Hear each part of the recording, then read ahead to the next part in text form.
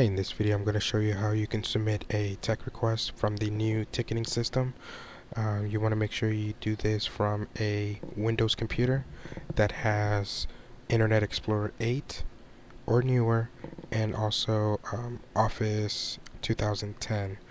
So once you're logged into the computer, make sure you log in as yourself, and you want to open up Internet Explorer.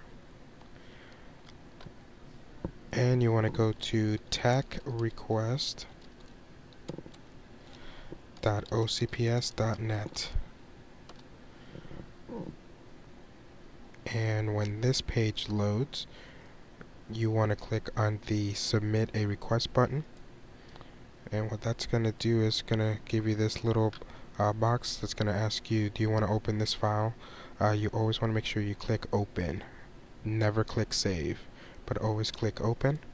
And what that's going to do, that's going to launch InfoPath, which is a program that is included in Office 2010. Okay, and when the program opens, this is what the form looks like. You'll see that anything in dark gray is read-only, and it's going to be automatically populated.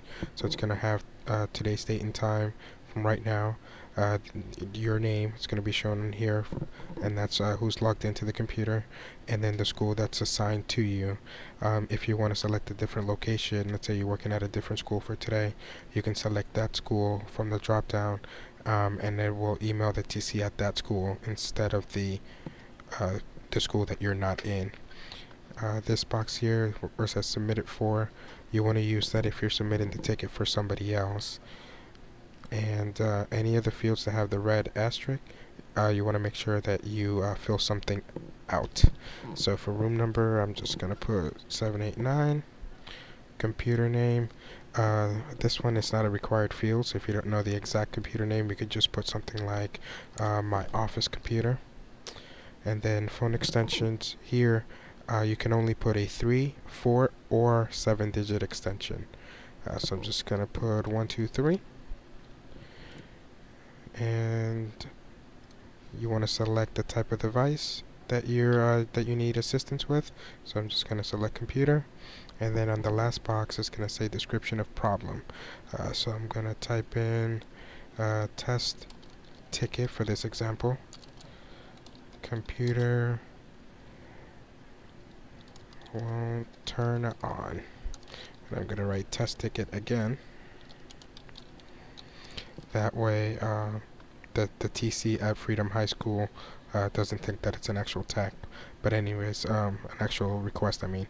Once you're finished entering your information, click the submit button, and once again make sure you do fill out every field that has the red asterisk. And if you get this window,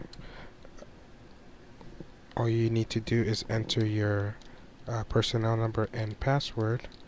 And the reason it's asking you is because it wants to write back to the SharePoint library, so it needs to authenticate, make sure that you are who you say you are, pretty much. And once it's been submitted, you're going to get this little window, and all you have to do is just click OK, and it's just letting you know that your ticket has been submitted.